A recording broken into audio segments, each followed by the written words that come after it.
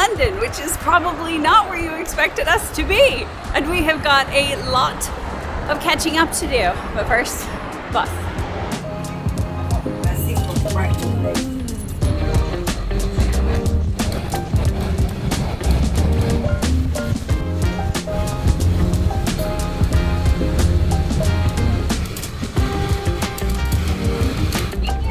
Thank you. So welcome to Windsor. Mother Nature has welcomed us with the Arctic blast. This week it's going to be very, very chilly, and we're in the UK because it turns out a lot of the boat parts for our HH44 are made right here, including the glass doors, the winches, the hatches, and a bunch of other stuff. So we are on our way to go visit the HH factory, believe it or not. But you know, we're taking the long route because we've applied for our visas, we've got some time to kill, and why not? That's why we're here in the UK.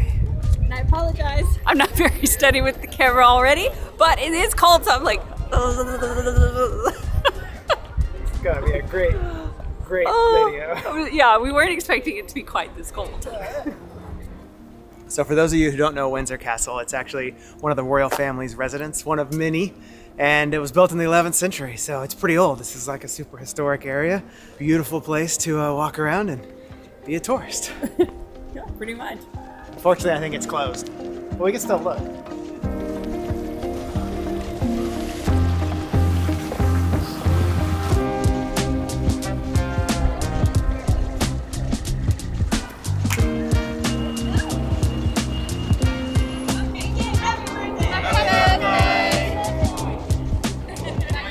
We got in late last night and we had given ourselves one day to acclimate, kind of get used to the time zone and to the weather and everything else. And I don't think we quite realized how much we were gonna need that because we slept until noon. Worst jet lag ever. Oh my gosh, shocked us. We like woke up, looked at the clock and was like, wow. Anyway, half our day is already gone, which that's okay, it's what it's for. So kind of just walking around, soaking it in, taking it easy so that we will be somewhat in the right mind for all the things that are ahead. We are going to give you a boat update because, well, we haven't given you one in a really long time and we've got lots to update you on. Well, today and then tomorrow is a whole nother day with whole new adventures. I know, but you know, I'm just saying that that's not all, this entire video is not just today. There will be multiple days.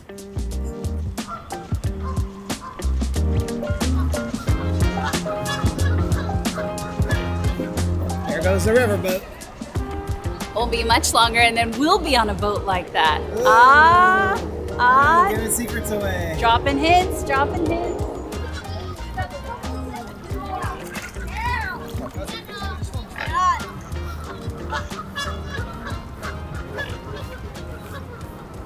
So boat update. It's been a while, and I know there's been a lot of questions, and we've made a crap load of choices in the past couple months. She's coming along as it really starting to look like a boat. We've got the coach roof, the outside structurally is all together. So she actually looks like a boat, which is cool. Yes, and she's looking beautiful. And then hull number one is of course even further along, which kind of gives us a little sneak peek at kind of what to look forward to. And right now, one of the reasons that we're here is because of the windows, like the sliding glass doors, the safari windows. That is all made here in the UK. And as you all know, windows are a bit of a sore point for us. So that was one of the reasons we wanted to get educated and kind of learn quite a bit more about that process. So that's kind of what's going to be happening next at the factory, because right now everything structurally is there and they're starting to work on the interior. They're finishing the hull, so like all the priming, all the sanding is being done. It's just an insane amount of man hours, and we made the big choice a couple weeks ago, and we finally decided we are going with paint. Yes. So I know there's a big debate. We asked everybody about paint or gel coat, and from our experience, trying to match gel coat is pretty damn difficult anyway, so paint. Might as well match paint. In theory, it's supposed to be 5 years or more of not having to do much to it. That sounds like a dream. Don't touch it. Like, you just leave it alone for the first 5 years or so. And then of course you want to get like maybe a clear coat or like, but no actual waxing or buffing. No buffing, and I am very happy about that. so we're kind of going for less maintenance, course, we'll report back in 5 years. Yeah, it's to see how that works. But we feel like we saw Ticket to Ride, and they were 4 years in, and they still looked great, and they hadn't done anything to theirs. So they were just like starting to get to the point where they were thinking about like, we might need to do another wax. Yeah, even if it's just like the little quick like clear coat hand job, then that would work. Leave it alone. Don't touch it. So, if you're wondering, the color. Yes. We'll just show you right here. We felt like our color choices were fairly limited because we did not want to do a custom color, because then if you ever have a scratch, which let's just be honest, there will eventually be one, maybe more than one, then matching that and being able to touch it up would be more difficult. As to where if we just went with like a stock color from the paint company, then it makes it easier because then you can get that color anywhere in the world, or it's easy for them to ship it out to you. So that's kind of the theory behind that. And we decided that's kind of a Gone with the Wind's blue. Yeah. Feels so like, I don't know. I feel like we should be more excited. This is the chill. I think my smile is frozen on. Yeah. And also it's just a bit stiff standing here, so. But I don't know, we were gonna go into a cafe, but then we're like, it's gonna be loud in a cafe. It feels weird to talk to your camera in the middle of a big, busy cafe. Yeah, but also just standing here in the middle of the street. It's not that weird. No, it's only a little weird. At least we're in like tourist zones, so everybody else has got their cameras out and doing the same thing.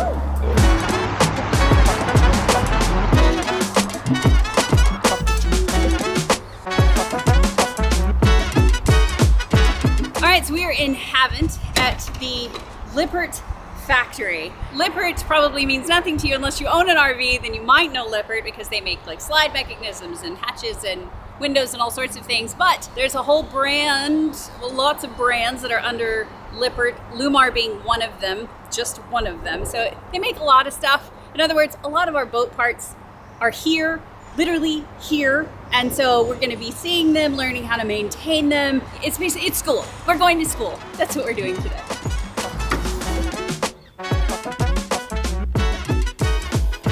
Europeans were building ships long before America was founded, so it should be no surprise that one of the world's leading marine equipment manufacturers is here. And all things considered, Lewmar is but a wee babe that started back in 1946 by making dinghy fittings. And to say that they've grown over the years would be an understatement. Okay, now full disclosure before we get too far into this, Lippert is sponsoring several of the parts on our boat, and they did invite us here, but it all started with one individual, which is Jim. So he is the reason that we are here today, mostly, because he is a patron, a fellow sailor, and a fellow Texan, and he is, well, planning for your dream boat, right? And that's kind of, yes. What brought you to our channel? When I wanted to get something to do in the future, me and my wife, and we just love sailing now. It's only been about 6 years since we started. Us too. Yeah. Yeah. We've taken lessons. Now we're out sailing on our own, doing charters, and it's been a blast. What's kind of at the top of your list for what you think maybe you might end up in? We want something that's larger, on the larger size. What's large to you? Because large to some 50 people. 50 foot. Okay, yeah. So yeah, we're looking at 48 being our shortest, and maybe a 51 or a 55. And of course we're going to buy used. We would like to either be a Privilege or maybe an Outremer. We like the light wind. Yeah. We don't really want speed, but the light wind sailing could be important to us also. Yeah, so you're looking for something not too heavy that'll move through the water. That's yeah. right. All right, so basically if you've got a Privilege for sale out there and it's in the 50-foot range, give Jim a holler. Yeah, that's right. Yeah. Well, thanks so much for, well, I guess getting us here, because Jim works for Lippert. And how long have you worked for the company? Almost 7 years. Lippert recently acquired Lewmar. Yes. How long ago? Yeah. 4 years ago. We also own TaylorMade. We want to be in the marine space. We're really excited about it. We want to continue to grow in that space. We are off to the races right away. We're on a bit of a schedule today. There's a lot of different things going on. So this is like their big showroom, which we aren't going to get to see right this second because we are headed off to the South Factory. Correct? Correct. For glass. For glass. Hey, you all know us and windows, bit of a thing.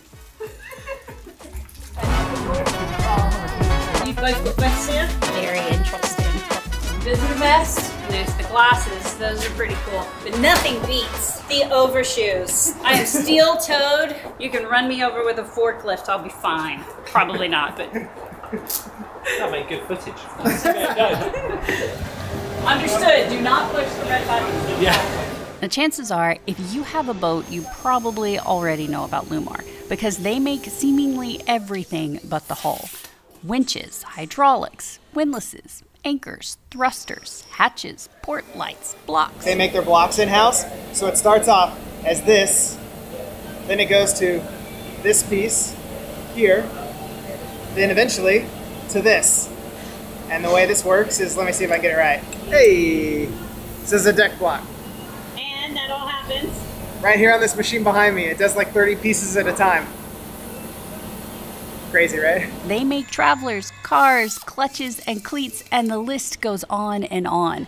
It's all way more than we can possibly see in a day, much less cram into one video. So we've decided to start today with one of our biggest pain points: windows. We have two serious issues, and the biggest by far is the windows delaminating. And it's the most daunting because it's a lot of friggin' work. It's the one thing over the years that has caused us more money, blood, sweat, and tears than just about anything else. By the time I get this in, I'm gonna be professional. You can hire my services for $1,000 an hour because I don't want to ever do this again. Because our old boat had frameless windows with complex curves that made them difficult to install, remove, and eventually replace. It's got too much curve in it. It's hard down here. It's got a hell of a lot of curve. in front of it. Oh. You don't think your boat's got that much curve in it? Oh no. But thankfully, our HH44 has a completely different design with Lewmar toughened glass that should last us a lifetime. Only some of the glass is 15 millimeters thick, and you tap it with a hammer rather than break it.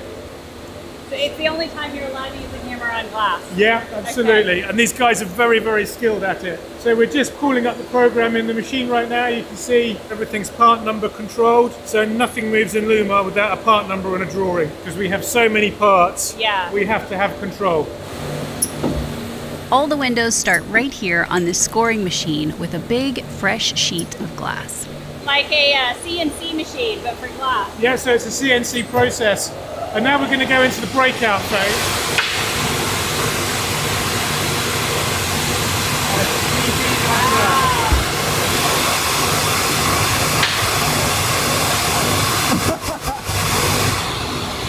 It's like a bent air underneath, which is why so it's like air hockey. That's why the glass moves around so smoothly. But that tap with the hammer, I mean, it's like one tiny little tap and the whole thing goes. Very impressive.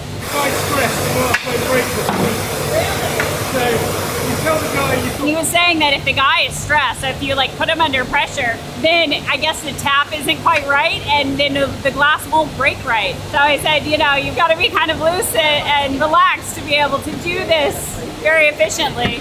And then he put the extras over in the recycle bin, so that gets tumbled and turned right back into more product. So there's no waste, which is very cool. The next thing that's going to happen to that is it's going to go to grinding. Glass here has been positioned on these suckers, and that allows the grinding wheels to come around and put the edge profile on. So this is the grinding wheel. Got a rough cut that'll take the initial roughness off of the edge, and then a polishing. So this is actually a erosion process like sanding rather than a cutting process. So when it comes off at the cutting table, the edges are really sharp, apparently. It looks kind of marbled, like it might not be that bad. They said if you run your hand across it, it's gonna slice you to pieces. So then that's why it comes over here and gets smoothed out and rounded off, so now you can touch it, run your hand across it, no problem. This is the printing room. The glass has to have a black border around the edge so that when it's bonded into the boat, the UV light can't get to the adhesive. So this printer is basically a ginormous bubble jet printer, and it's printing a photograph which is a black border onto the edge of the glass. Okay, now hold on, this is a point of contingency. The adhesive, isn't that now just adhering to the paint instead of to the window? Okay. So this is a ceramic ink. So it's not just like a Krylon paint? No, this is a ceramic ink. So we'll put it, it'll be applied here. Some lights on the machine will dry it, but that is only a touch dry. And when it goes into the toughening oven at 700 degrees, it fires that ceramic ink into the glass in a very similar way to if you're doing pottery. Okay. So the glass and the ink actually become a single homogeneous material. Okay, so then if you're doing, whether it was Perspex or this toughened glass, you still would not recommend like a Krylon paint on the outside of that. Perspex is a bit of a different situation. Perspex, or to use the other name acrylic, is a different situation. Because Perspex is a brand, acrylic is a product. Yeah, got it. Perspex has Tissue Kleenex. Yeah, exactly. Perspex has got a softening temperature of about 80 degrees. So if we put it into the toughening oven at 700 degrees, we're not going to fire the ink in, we're going to destroy the whole thing. Okay. So Perspex has to be, or acrylic has to be done in a different way. Interesting. I'm just asking because like whenever we go to replace windows, there's always this big debate of you need that black border, right, for protection. But what should that border be made out of whenever you're working with like an acrylic? Because you're worried it'll just chip right off. So the easy way to get around that is to actually put, when you're working with acrylic, is to put the black border on the outside so that you bond direct the adhesive direct to the inside of the acrylic, and obviously you prepare that surface with some abrasion and so on first. Okay, that is the first time I've ever heard that tip, but that makes way more sense, and I don't know why we never thought of that either, but I will take it. So there you go. We should have put the border on the outside. Yeah. Okay, so this is interesting because obviously that would be similar to like our HH, because there will be spots that are just up against the hole, and so that's what's essentially what you're painting. There's quite large areas blacked out and only a small aperture on the window, and that is because the boat designers are using the windows to put the styling signatures on. Boats are essentially a really large lump of white fiberglass, and there's only so many elements fitted onto that they can use to give a distinctive look,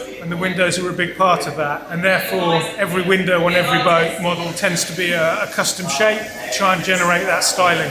So this one's just come off the printer. Yes, if I was to scrape it with my fingernail, the ink would scrape off. It's only touch dry right now, it needs to be fired in, which will be the next process. They're going to toughen some glass, which requires this gigantic oven. So I hear it's about to get loud. I hear.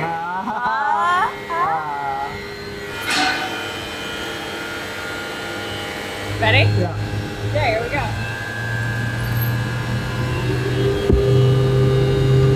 A clean sheet of glass goes in, and the rollers inside keep it moving to ensure even heating, and then spits it out into the cooling chamber where hundreds of little pipes quickly dissipate the heat, which is sort of like a big kid's easy bake oven.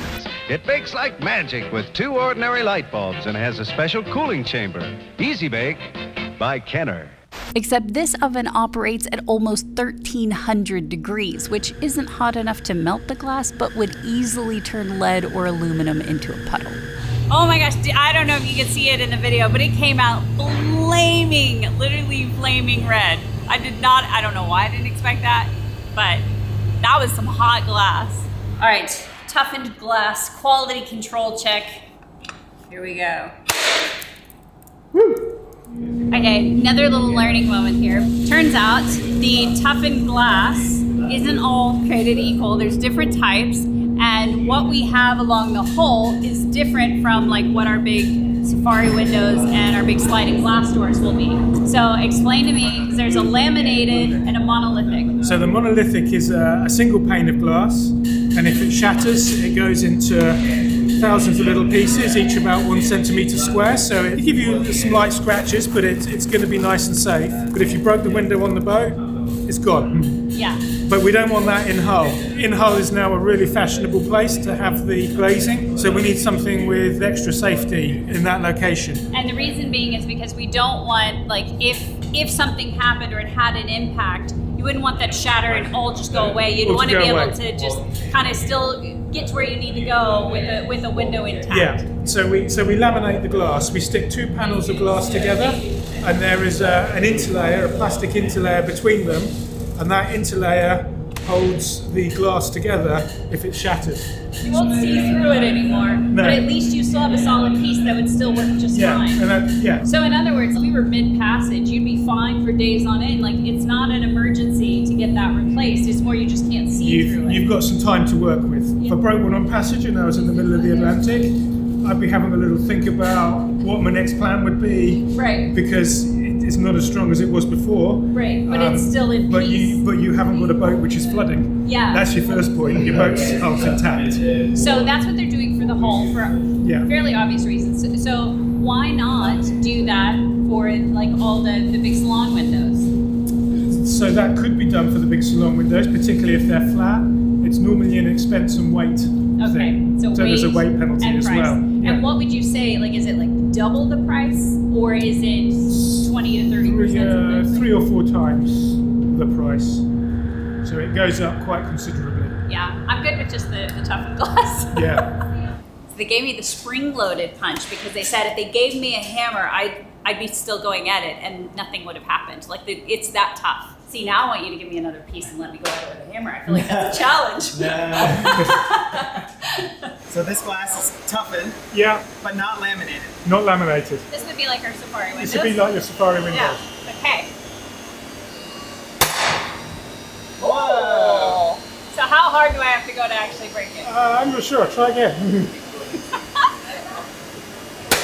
There we go. Wow. You had to go at it with some gusto, though. Yeah, and you can see the very fine break pattern, which is exactly what we're looking for. And you'll do this as a quality control We'll test. do this as a quality control. So what we're actually measuring when we do this is the size of the little pieces.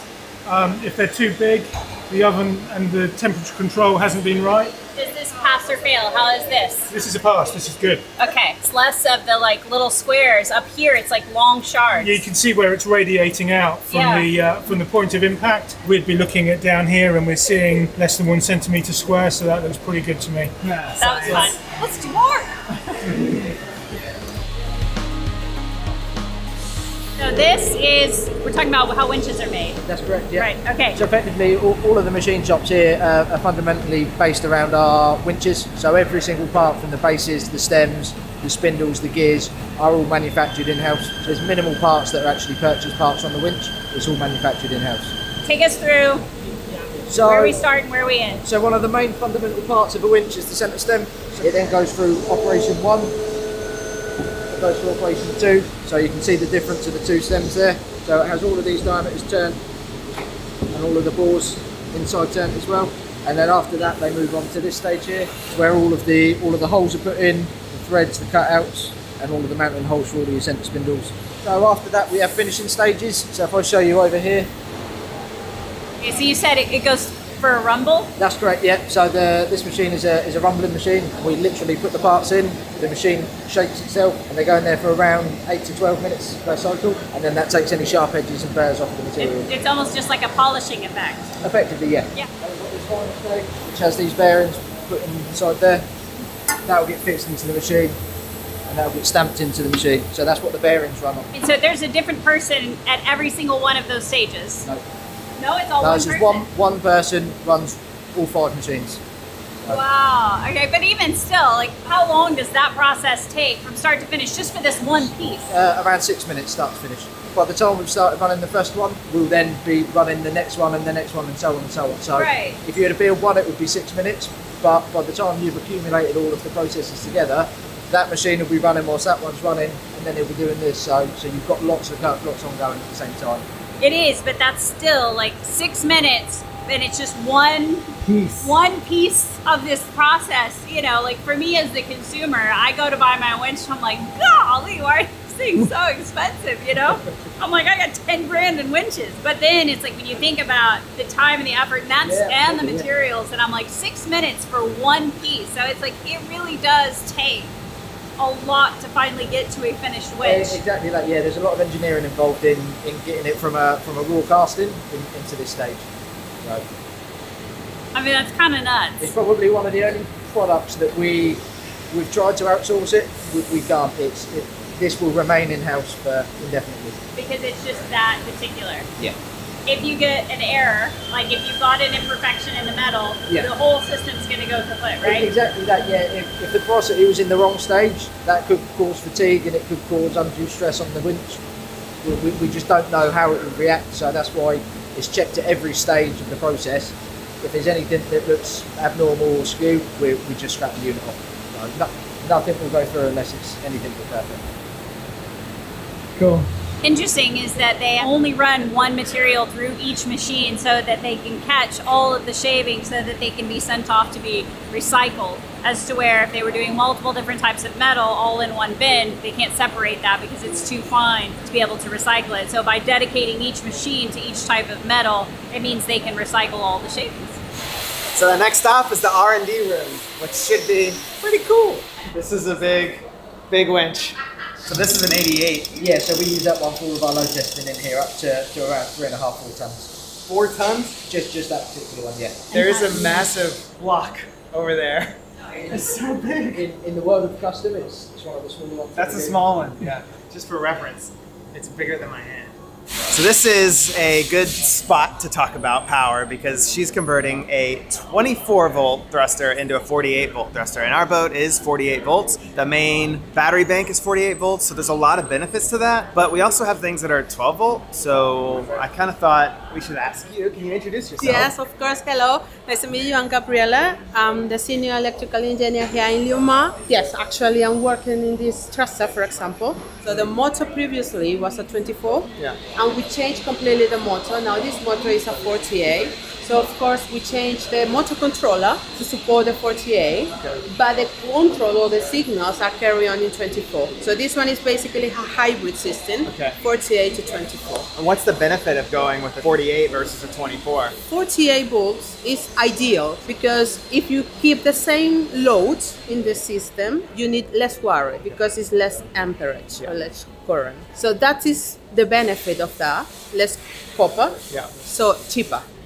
Thinner wires, lighter weight, less expensive. Exactly, and also it's more efficient. More efficient. Another thing to consider is our boat is built from the ground up to be 48 volts, so we can get a lot of the benefits with that 48 volt high draw products. But there's always things that have to be 12 volt, like our navigation can be 12 or 24, but NEMA, which is like the hub that everything goes through, is only 12 volt as far as I know. It's kind of cutting edge, the 48 volt, and a lot of people like Lewmar is trying to make things that are 48 volt, but you're still gonna have to have 12 volt, and I think our boat will end up having 12, 24, and 48. But definitely 48 for the super high power, like heavy duty things. At the moment the thruster is just going up and down. This one is a vertical thruster. The motor on the top runs the thrust here. So that one is 48 volts. This one is 24 volts, which is the motor running up and down. As the market it is, my suggestion is go into a hybrid system. Go into 48 to 12, both.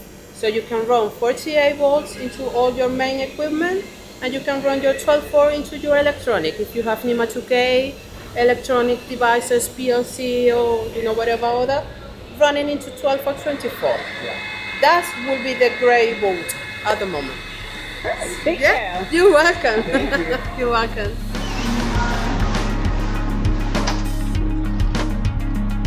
Well, we were supposed to go out on like their test boat so that we could, see a lot of the products in action. But as you can tell, it is a beautiful UK day. Rainy and gray. It's not always like this, but it's like this a lot. Lovely spring weather.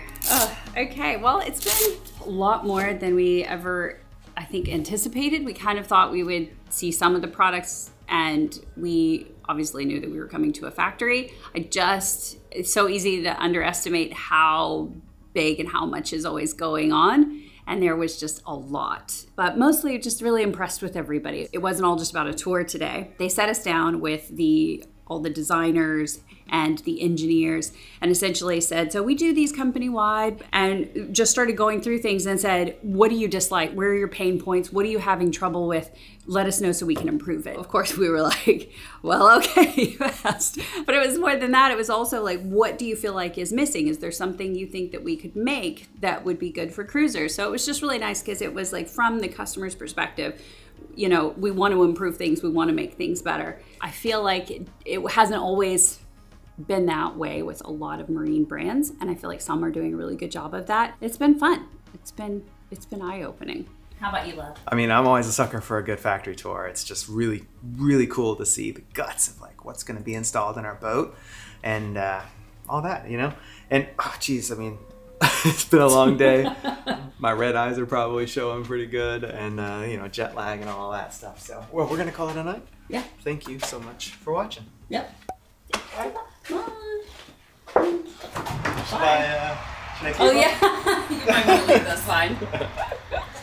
I don't think we're gonna need these. We're pretty good as rain boots.